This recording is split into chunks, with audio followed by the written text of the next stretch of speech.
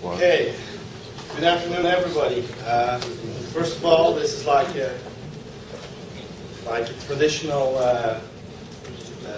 clinic. What I mean with that is, by the time you get Sunday, you see the attendance going down, down, down, down. If you've ever been to the EBCA, go out there on a Sunday morning.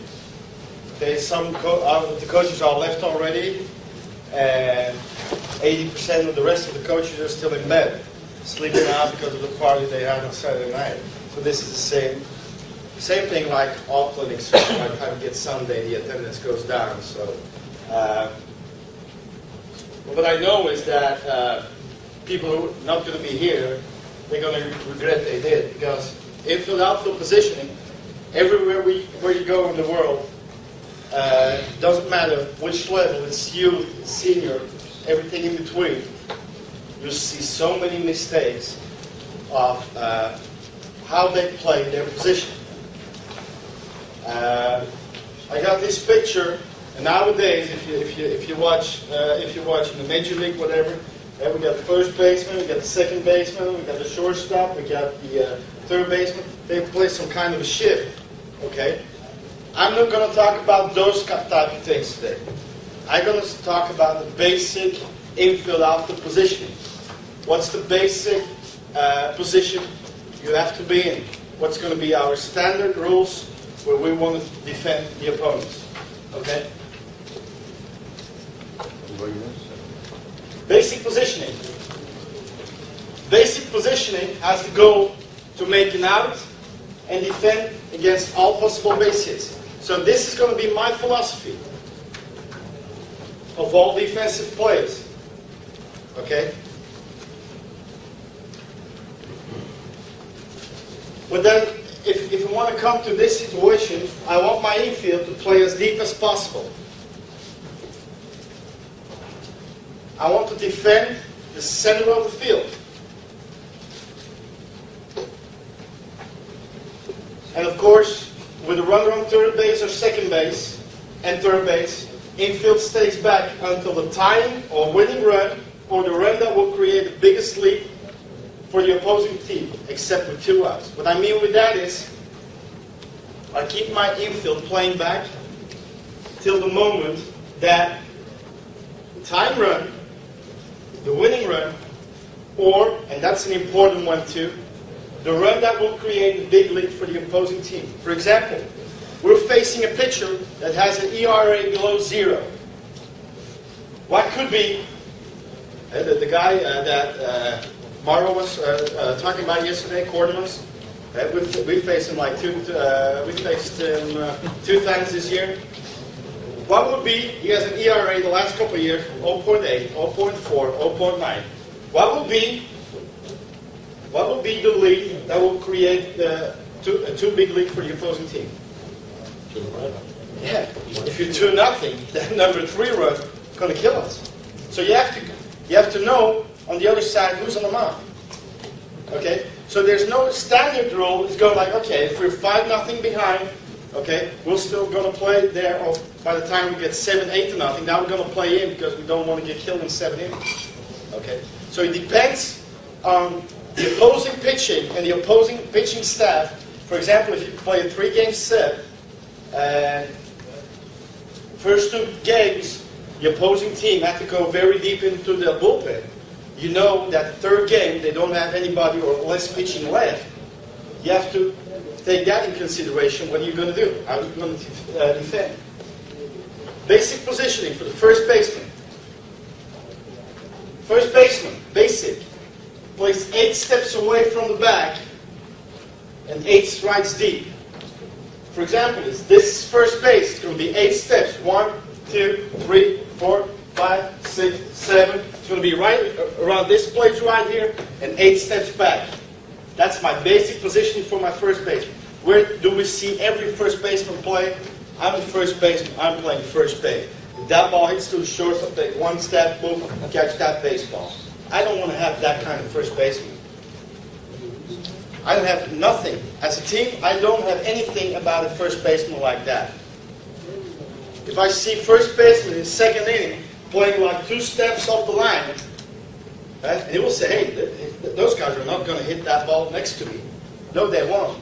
But we'll give it up like 5, 6, 7 hits in between the first and second baseman. Or that second baseman goes like, this guy's playing way over there. Now I have to shift this way. Now we create a big hole in the middle of the infield. So we take 8 normal steps. Just a regular thing if you walk in a mall or whatever. Just like 8 steps, 8 and 8 back. That's your standard basic position for the first baseman. Another responsibility for the first baseman is stay the bunt away. When runners show the tendency to bunt to the right side of the infield, the first baseman may reduce the depth. On the best bunters, the first baseman wants to show bunt, coverage, and retreat to the pitch. If we have guys, and this, we're not talking about sack bunts, we're talking about guys who can drag bunt, push bunt, take the ball to first base, let him take it with him. Okay? We're talking about these situations. If you know that this guy, we're 8 steps off the line, we're 8 steps back. Now all of a sudden this guy comes up and no, he likes to bunt. Okay? He likes to bunt, so we make an adjustment. That's why I say basic. Okay? Make an adjustment. So you're cheating a little bit, you're coming in a little bit. For the second baseman, basic. 6 steps from the back and 16 steps back. So if this is second base, right here, it's going to be a straight line to a first base. 1, 2, 3, 4, 5, 6. Now we're going back. Back is not like that. So it's regular, 1, 2, 3, 4, 5, 6, 7, 15, 16 back. That's going to be our basic positioning for the second baseman. So it's 6, 16. First baseman, 8, 8.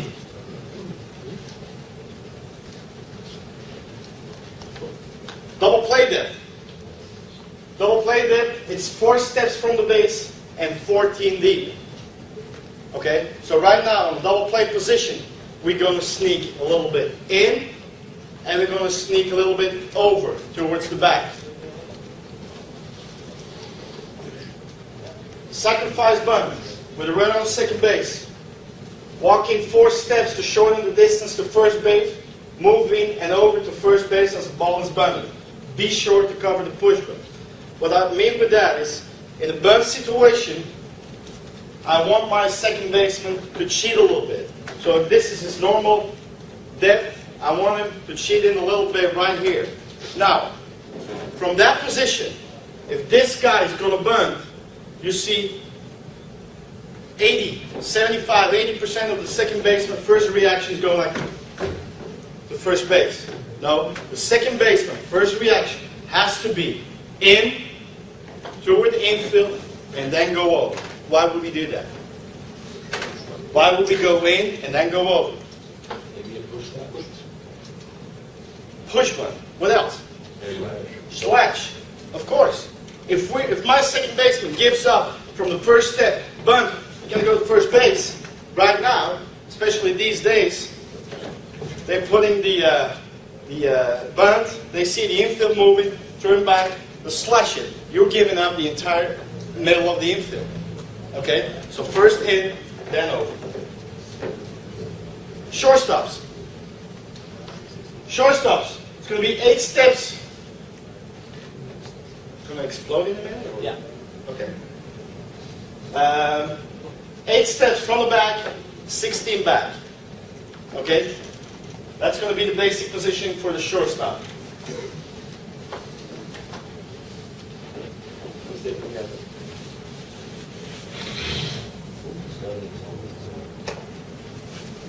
Here we go.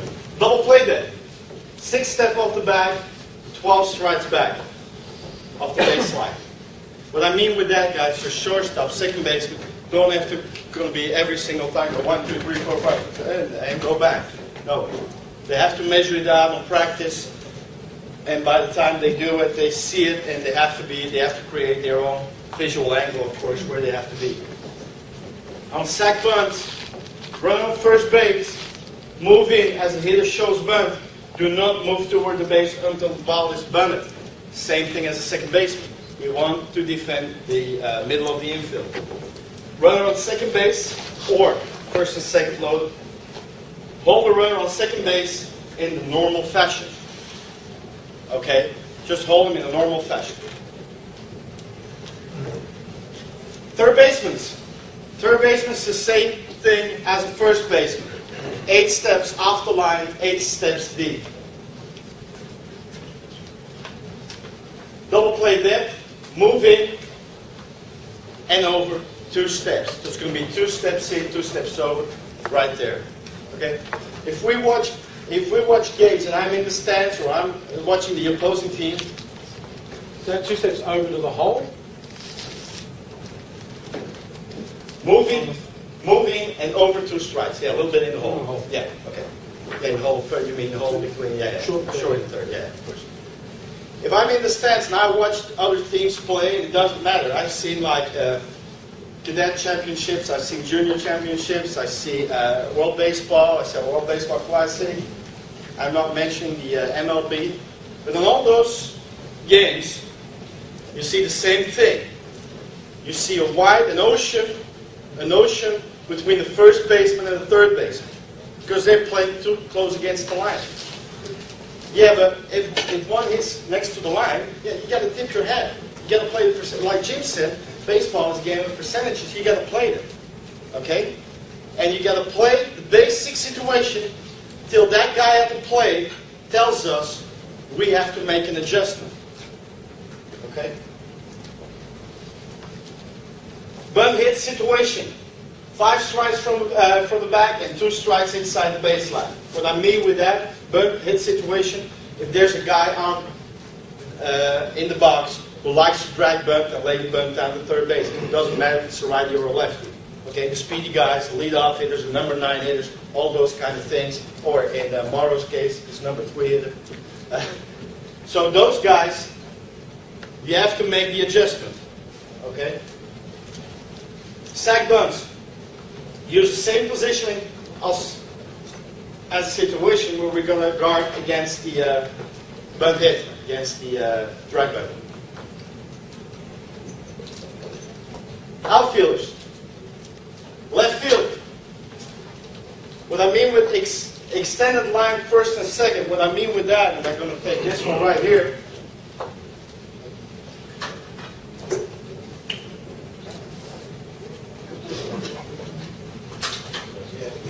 Yeah.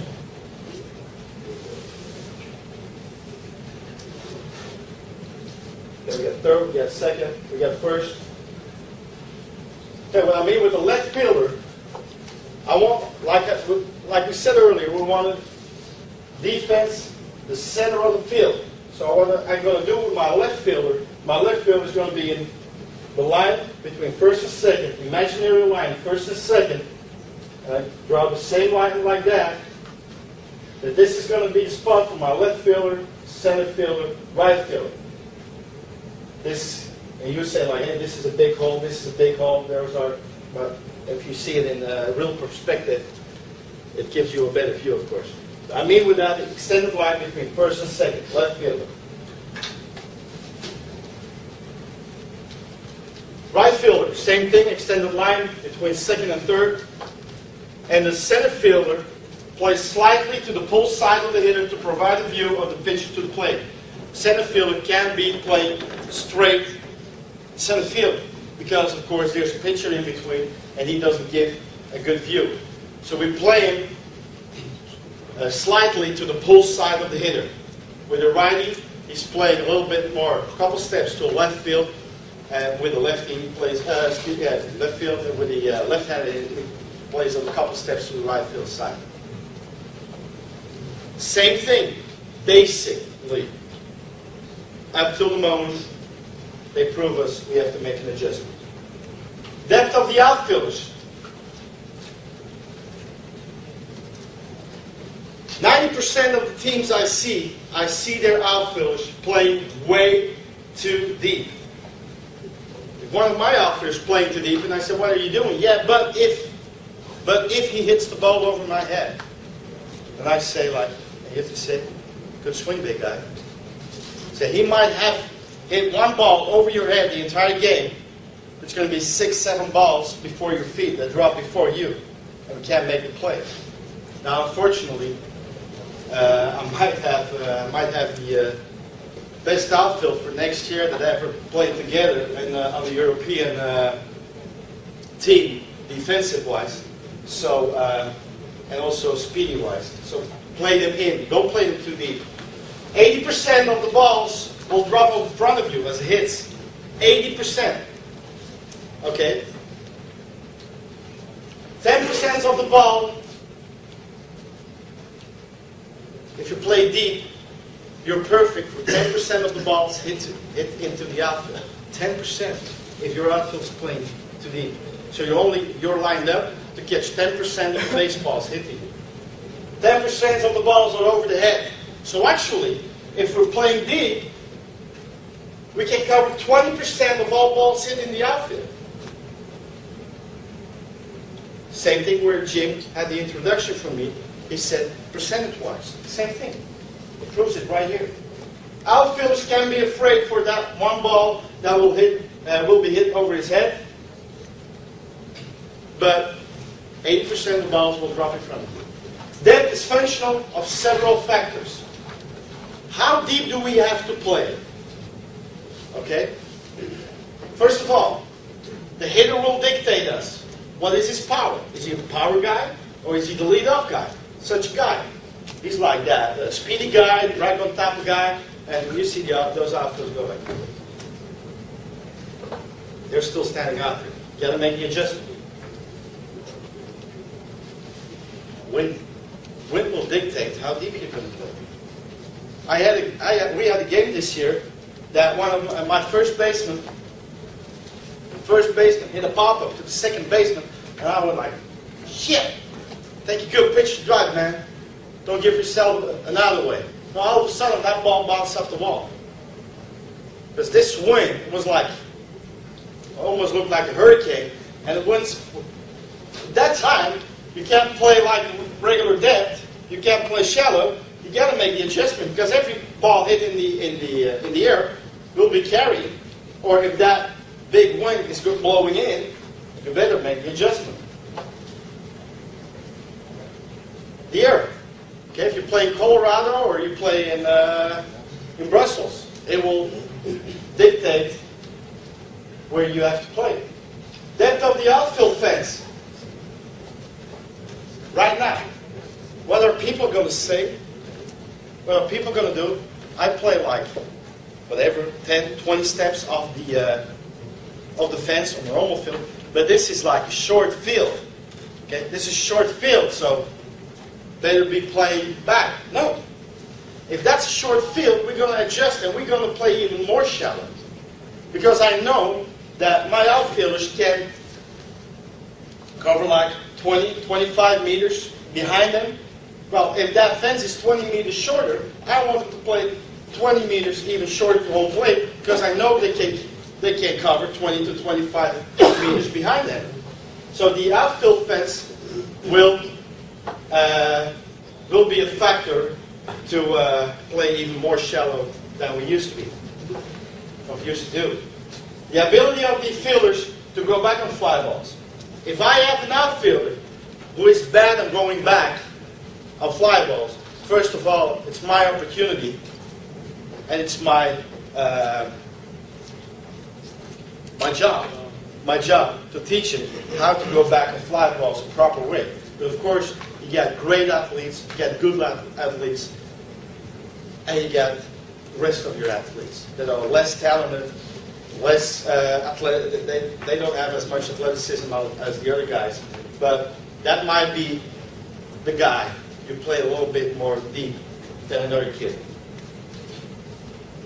Normally, a hitter has less power to the opposite side. Normally, we heard Jim talk about Manny Ramirez. Okay, yesterday he drives the ball the other way. The A-Rods, they hit homers to the right side, and so on and so on. But the normal hitters, where we have to deal with in Europe, has less power to the opposite side. What I mean with that is the right fielder. The right fielder has to play at least 4 steps more in to prevent that ball bouncing in front of our feet.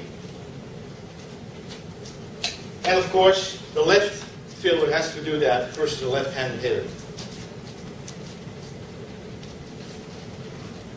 General considerations. First of all, movement from the basic positions are made after consideration of the following factors. Pitcher and the particular pitch he's throwing. We know how we're going to pitch certain hitters. We know if we're going to pitch this guy, okay, the other team, Jim is the big guy on the other team. And we know, hey, we have to bust him in all day long. We got to bust him in all day long. Okay? If we're busting him in, we have to play it the right way. We have to adjust in the infield or make an adjustment in the outfield. If we're busting him in, then we're going to expect that he's going to hit the ball to the left side of the infield as a right-hander hitter, or the left side of the outfield. Okay? So what I mean with that, if you make a little shift, you're not going to pitch him away. So you have to know, as your infielders, your outfielders, has to know your game plan, how you're going to pitch those guys before the game, not during the game. That the shortstop going like fastball, breaking ball. Now all of a sudden this kid is right here, and all of a sudden he sees that shortstop on a fastball moving a little bit that way, and on the breaking ball moving that way. So now all of a sudden the pitcher can't go like this. It's the same thing. Fastball. Here it is. Okay. So you have to know if we're going to pitch that guy way on the off-speed pitch, you got to know, well, this guy is up. Okay, make an adjustment. We're going to play him out here. We're going to play him on the other side. Hitter's tendencies. Okay, if you know that this guy pulls the baseball every single time, and you have like the last couple of years, got like 15 hits against us, and from those 15 were 12 next to the third baseline, right here next to the third baseline. I don't want my third baseman 8 steps off the back and 8 steps back. I want him to make an adjustment because this guy proved that he's going to hit the baseball right there. Field conditions. Same thing like we were talking yesterday about base running. Okay? I started to say, well, I want my infield back. But if the field we're playing on is a very slow infield, because of the grass isn't cut the right way it has to be done, or whatever other reasons, I have to move my guys. Listen up, we can't afford ourselves to play back today. We got to move in a little bit. Or hey guys, listen up. This is a very speedy infield. You better be ready. You might get an extra step back if you can, because the field will dictate what's going to happen. And of course, the count of the hitter. Okay. It's a two-strike approach, and this guy really takes a two-strike approach, and the only thing you want to do is get that ball in the infield as a number 1 hitter, as a lead-up guy, just try to put the ball in the infield and try to run it out, or the number 9 hitter, whatever. Okay? Make the adjustment. Fielder's arm and strength. Okay, I want to play my infield deep. Third baseman, 8 steps off the line, 8 steps back. All of a sudden he gets the ball, he feels the ball. Oh shit. Wow. Yeah, you can try to get the pitcher as a relay guy, throw the ball first base, but that won't work. Okay? So if you have athletes, they are less talented, arm strength-wise, yeah, you got to make an adjustment. You got to play in a little bit, or you got to play over a little bit, or whatever works for that. And that's the main thing. Every clinic you go to, and also this one right here, we're loaded with a ton of information. A ton of information. And that's the thing that Jim was telling you about yesterday. It's like a toolbox. You put all the tools in there. And your toolbox, you have to try to get that toolbox as big as you can. But every tool in there won't work for each individual player you have. You might have one tool for this guy. You might have one tool for that guy. You might have one tool for that guy.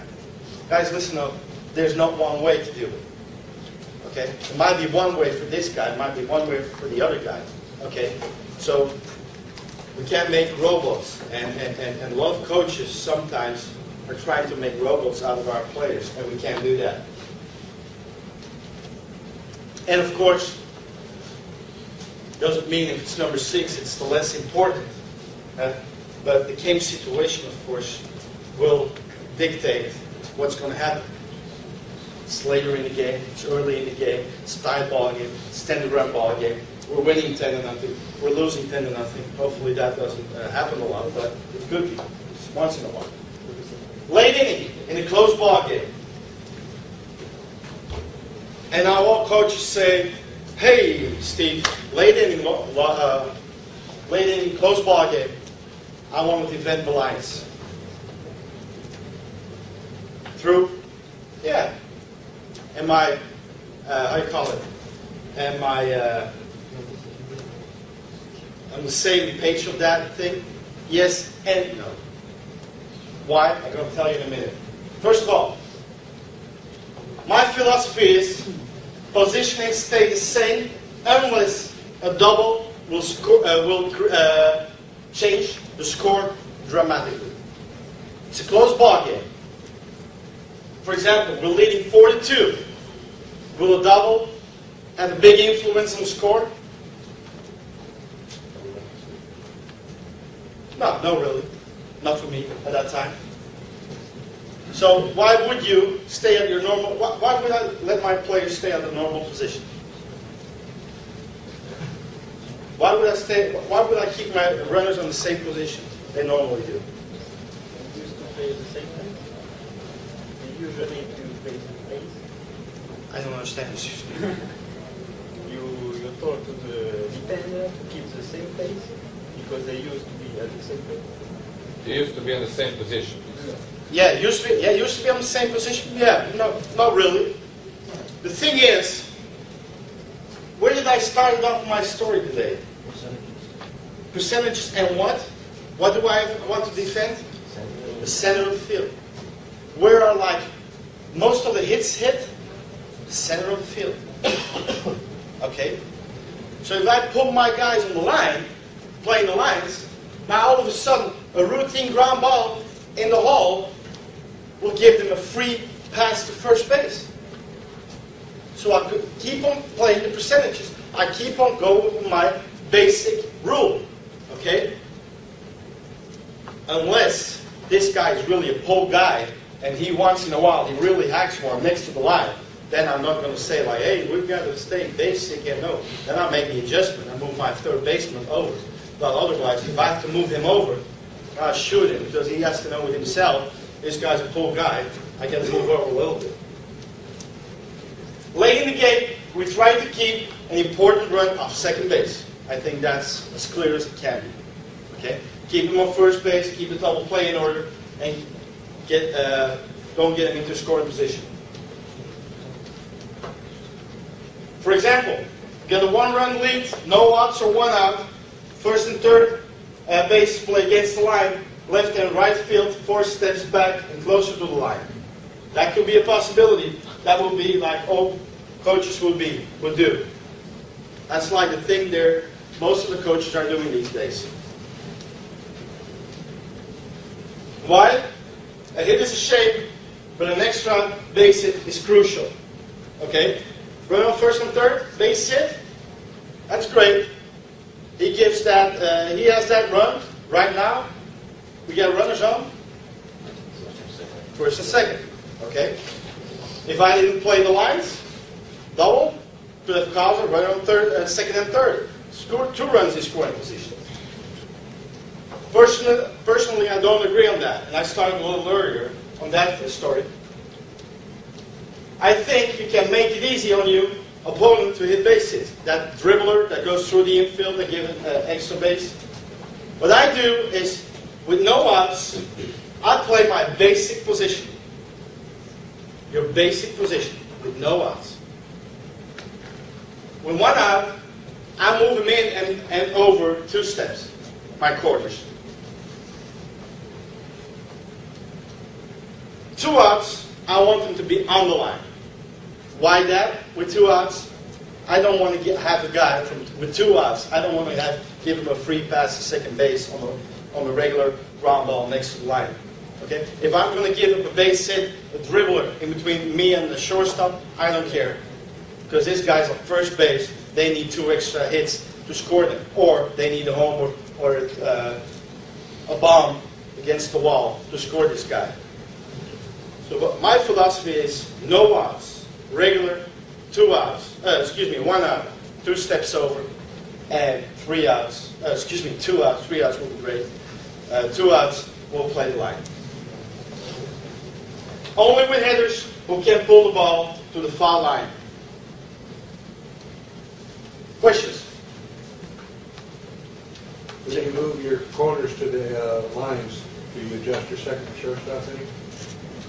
Well, at that time, regarding the hitter, okay, if this guy is really a pull guy, of course they're going to move over. It's most of the time they will, of course. Most of the guys they will make a slight adjustment. They also going to create a little bit more angle right there, but it's more like a feeling at that time. It's not like a standard thing right there. It's depending on who's pitching for me, how we pitching this guy, what did he do during the game, what does his numbers tell me, and all the kind of stuff. Especially not his numbers, but his the hitting chart tells me, and how we're going to play this guy up the middle at that time. Guys, charting, and I know that a lot of you guys are keeping chart. Where did he hit? Where did he hit?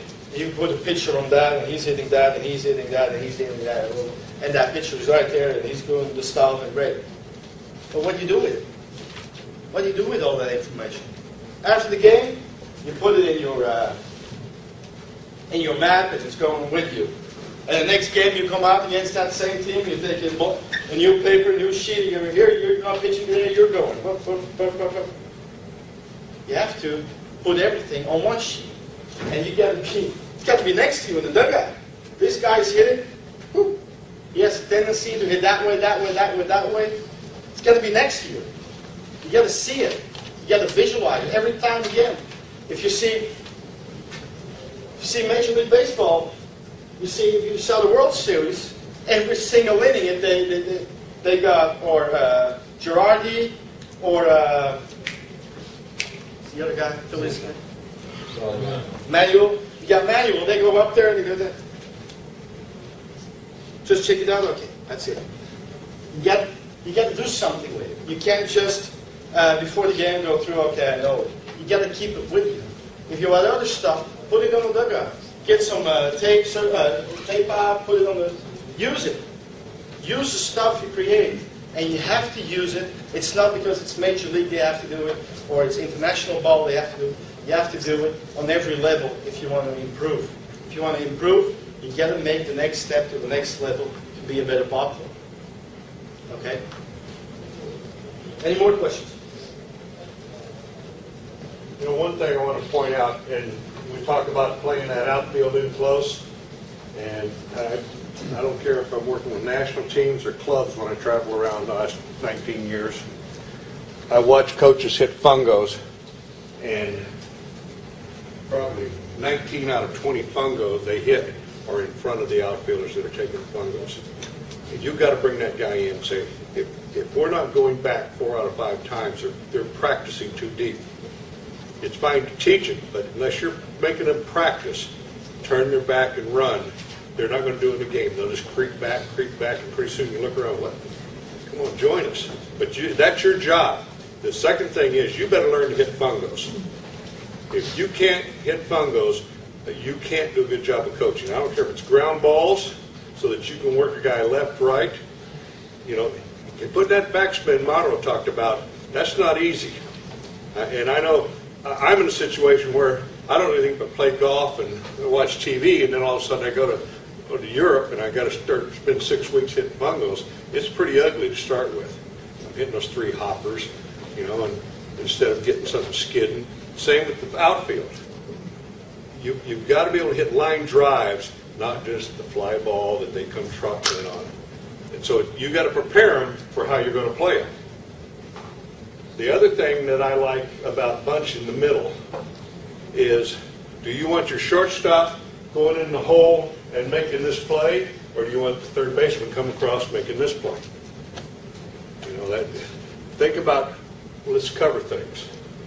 The last thing that I heard, and I think I heard it last clinic, it's the best verbal sign or verbal encouragement that a center fielder can give is wingman. Because usually your center fielder's probably your second best athlete.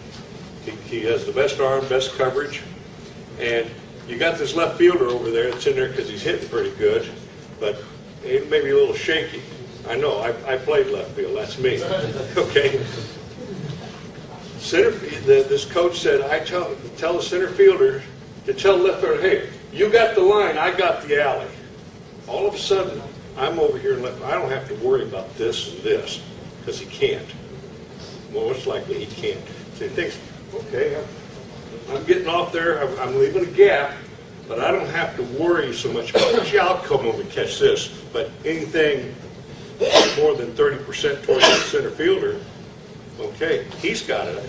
And if that center fielder can tell his wingman, hey, I got the alleys, you make sure. Now, that doesn't mean this guy moves over on the line. Don't let him do that. But he can get a little further off if he knows that's his main responsibility. That's like Jim said, you got to learn to use the finger properly.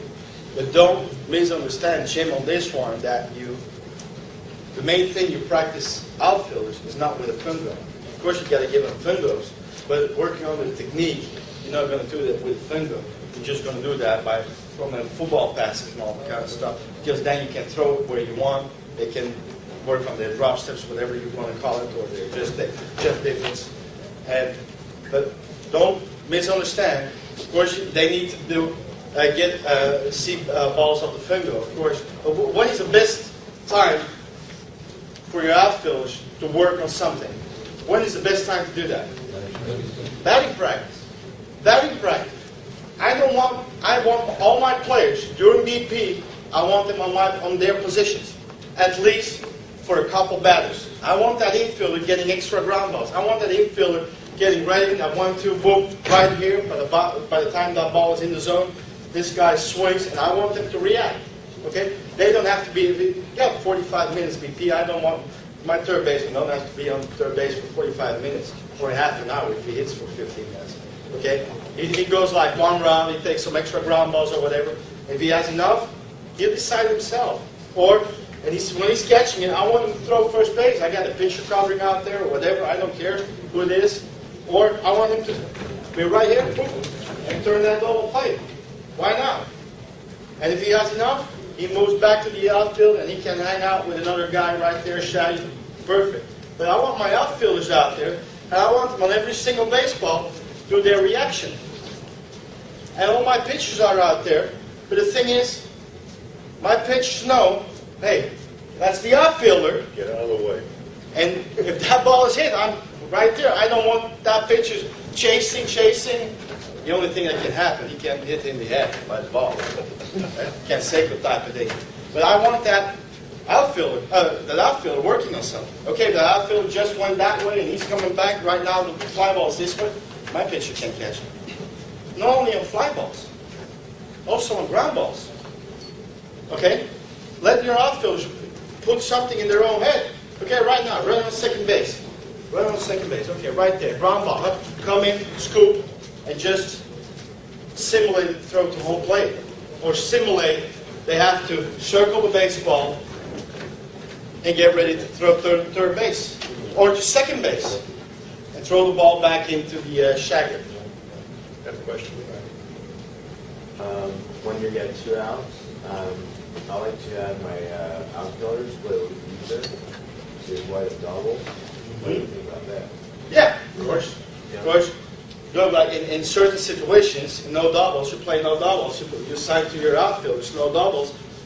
That's the same thing. Of course, you play a little bit deeper because now that ball over the head, that double will increase. It's a very important run at that particular moment. So my outfield is going to play no doubles. They play backward, of course, yeah. That outfield positioning closer to the infield makes a difference too on the decision the third base coach has to make. Your basic rule on normal single, runner on second, is if the outfielder catches the ball before the runner touches third, you stop him. If the runner touches third before the outfielder catches the ball, you send him. If it's bang, bang, how's the arm, how's the foot speed, and the judgment call. And if we're playing shallow and we go get the ball, doesn't matter if I have an average or below average arm. Yeah, I had a below average arm, so I know this. If I get rid of the ball, that stops the runner. Okay? So not only does it help you catch more balls, it also reduces the number of bases the offense is going to get. That's it, and it's the same thing. It's not only on the decision that the third baseman has to make, but also on a regular base hit. We were talking about base running yesterday. What do I want my runners to do by the time that ball gets in the outfield? Think what? Think double. Think double. Think second base. Well, if that outfield is playing in, that outfielder is quick to that baseball, that runner don't have to think second base, because he's going to be good. Plus, it will reduce his amount of turn he can take. It's going to be a less aggressive turn, because the outfielder is closer to them, it's shorter throw and everything else. So it gives you so much advantages to manage the game. Okay, anywhere else? I just want Or to other situations you come up with, I don't care. I just want to ask, what do you think about making charts when you come to the tournaments? You know, people used to make all those hitting charts. I see that, you know, I personally don't do it. If I go to the tournaments, I'm coming with a stopwatch. I just want to see, you know, how the catches go. Well, tournament is something People different. kind of, you know, I just talked to the people, so they said like, well, we're doing charts, so we're going to decide how we're going to position our players during the game based on what you see in one game, maybe sometimes. You know, so. Yeah, but the thing is, first of all, I like to use charts, but it has to be representative. One. What I mean with that, if we sound one game, it's not representable. Because we sound one game, they were facing a lefty and I'm throwing a righty. Okay? Or I saw them, they were facing a ex-major league throwing 90, 91, 92. My guy is throwing 79. It's not representable. Okay? But, for example, in my league, I got stats from all over the years, and I got like 50, 60, 70, 100, 150 something ABs on the chart. That's representable. Now you can see tendencies. Okay? But if you go to tournaments and you have like 1 or 2 games, it might be not bad just to take a look at it and you know that this guy. For me at that time, it's better to know. Okay, I know that guy likes to drag it. I know that guy likes to hit and run. That guy likes to run. That's more valuable information at that time for me than that he has 2 base hits in left field and struck out twice. I don't have a lot with that. Because who was throwing? How was he throwing? They want to throw him outside. This guy missed the spot twice. He hit a base hit on 2 bad pitches. That is not representable for that particular moment. Cutoff positions. Well, that's yet another hour. Cutoff position is a completely different thing. First of all, the main goal with cutoff positions, and it's been covered. Jim covered it. We did a little bit of cutoff. Mario did a little bit. Just a slight word about it. Halfway or yeah. But I mean with cutoffs is like first of all, the main rule about cutoffs is why is a cutoff for? What's the goal of a cutoff? Prevent the extra base. Get the ball back in the infield? To prevent the extra base. Keep the guys. Cut the ball off and throw to another base. Cut the ball off, hold it, relay it, or cut it off and throw it to another base. That's the goal of a cutoff man. Okay? So a cutoff man, 95% of the times, is located in the infield. Okay? You get double cuts and all kind of stuff. That's something completely different. But the cutoff man, the thing he has to do is get a cutoff throw, got to go to second, got to cut off the throw to third, or you got to relay a throw to home plate. That's a cutoff. And first baseman, third baseman, for a regular play, runner, second base, base hit, they're located in the infield. But cutoffs, cutoffs you have to practice.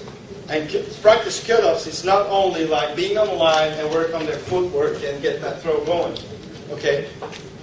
Cutoffs is really get your positioning out, get your pitchers with a helmet, let them do the conditioning while they run the bases, and the coach is hitting front rows, and you work on these situations and put a runner on that bag and you try to score. You got to use coaches, sending him, holding him. It's got to be game-like speed. Yeah, but my outfielders, after 3-4 throws, they're done, and I got only 3 outfielders. So at 3 throws, they're done. I can practice 9 times on cutoffs.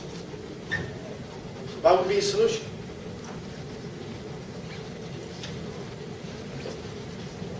Outfielders are done. Outfielders going to run. You just put a pitching machine out in center field today, and the only thing you do is you shoot the ball right there, and you work on cutoffs, communication-wise. Okay? You're still the catcher. It's an outfielder throwing, or you use that pitching machine shooting a baseball.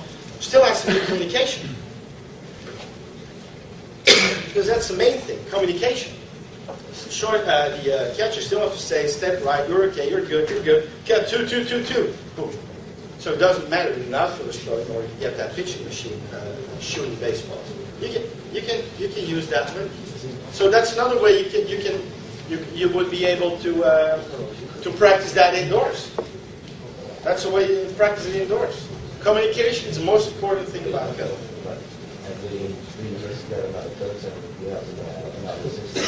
Well, I want to. They have other systems for cutoffs. I want to talk to all those coaches because I don't know a lot of different systems for cutoffs. The thing is, don't get too fancy. Do very basic. Runner on second base, base hit, ball in left field, third baseman is going to be the cutter. Center field, right field is going to be the first baseman. The cutoff men are going to be in the infield. Only special thing is out center field, I want my second baseman before the mound, not behind the mound, because that ball can bounce off the mound. So I want him to be with the mound, pitcher's mound in his back. I want my first baseman right there. That's basic. That's a basic thing. Okay? To third base, it's going to be the shortstop lining up on the left field. And out of the center field and right field, it's going to be the second baseman lining up on the right field. And the other situation is going to be the shortstop. That's going to be, that's very basic. And that's doesn't matter which book you take or whatever, and if you're a coach, they're doing the things other ways, better ways, maybe better ways. Well, I like to talk to them because I like to know why it's better. Maybe I can change philosophy. I always have the shortstop cut off the third all third. No, the shortstop doing everything. Yeah, the second shortstop doing everything. Second base is not cut off the third. The only thing the second baseman comes in is with a double cut. Shortstop's doing everything. But you got to practice it. I tell you, the last time I handled the Czech junior national team, my assistant finally said, he said, Jim, I didn't know you were so religious. I said, what do you mean? I've never heard Jesus Christ so many times. Jesus, you know, I mean, we're walking about the national team, and these kids could not get cutoffs and relays. And I'm thinking, you know, how are we going to get to the good stuff? That we got to get ready for the tournament. And we're supposed to, we can't get. You know, first base, third base, kind of looking at each other. You going to take it or am I going to take it? And that's basic. I was lucky. I learned cutoffs and relays when I played Little League Baseball. I had a coach that thought that was important. I go to college, and I'm playing with guys that have never learned cutoffs and relays. And we weren't taught it in college. Now, Coach yelled like hell at guys when they weren't in the right place, but he never taught it. So I know there's a wide range of way people do it. But it's important. You teach ball players young about bunt defense, cutoffs, and rundowns so that it's natural and it's not happening. Now, I know that's trouble in Europe, especially when I first started coming over. There wasn't a lot of history. You had a lot of older players started playing when they were older.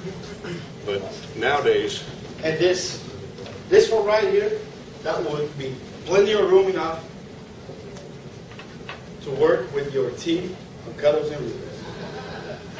Because what you do is you put a little infield out and you just let them walk through it. Okay? That baseball is hit in left field. Okay. Third baseman, what does he have to do? Okay, you got to move in there. Okay, what the catcher has to do? Okay, I got to go like one step to the right or one step to the left. You're good, right there. Okay, what does the shortstop has to do in this situation? Shortstop, what do you have to do? Oh, I got to cover third base, otherwise there's nobody there. Okay, second baseman, what do you have to do?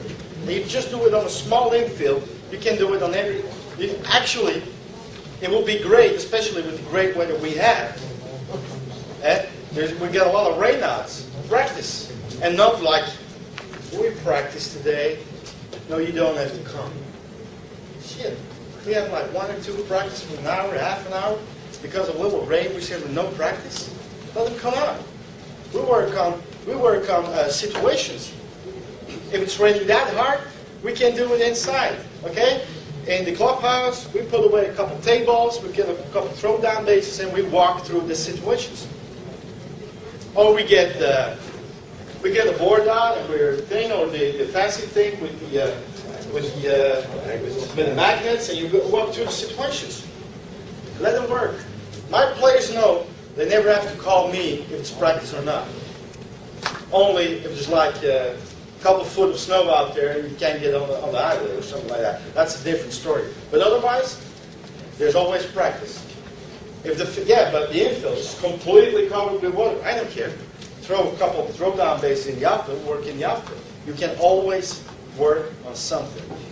Especially with our youth, you can only get 1 or twice a week the chance to practice for an hour and a half. Take it. Don't you think they have, like, for example, 2 practice, an hour and a half, makes 3 hours, 2-hour games, 5 hours a week baseball. Will we create better players with 5-hour baseball in a week? 5 hours a day, maybe, yeah, but not 5 hours a week.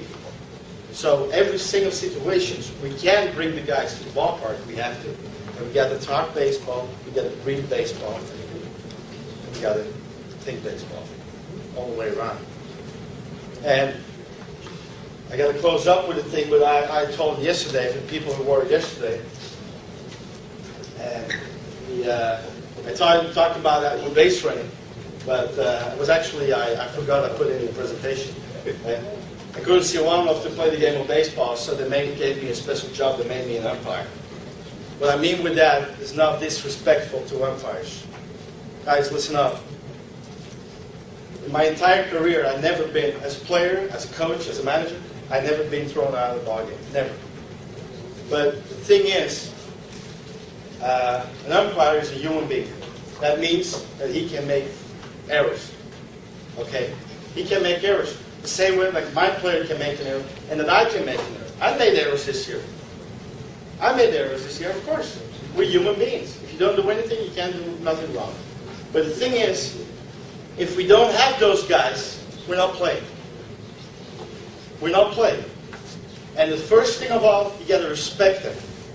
Doesn't mean that you can't go chat along with them on a good face. The way I walk with umpires, I had an umpire this year, and in that game, he was so bad. He was so bad. And after the game, he walks up to me and said, "Steve, I'm glad you guys won today." He said, "Because I was so bad, and it was on one side." I said, "I didn't want to have on my, I didn't want you guys to lose your loss on my account. So I'm happy you guys won." I said, "Great, tip my hat for you if you talk that way to me." A week later, I walk up to him before the game. He had our game again. So I ran out to be the first manager. I won't play. I said, "Listen up." I said, "Excuse me, but is this your mobile phone?" I said, "No, why?" I said, "Yeah, I told you a lot. You forgot it last week. But why do you think it was my fault?" I said, "Right here, 8 missed calls." I said, "It must be your phone." Okay, thank you.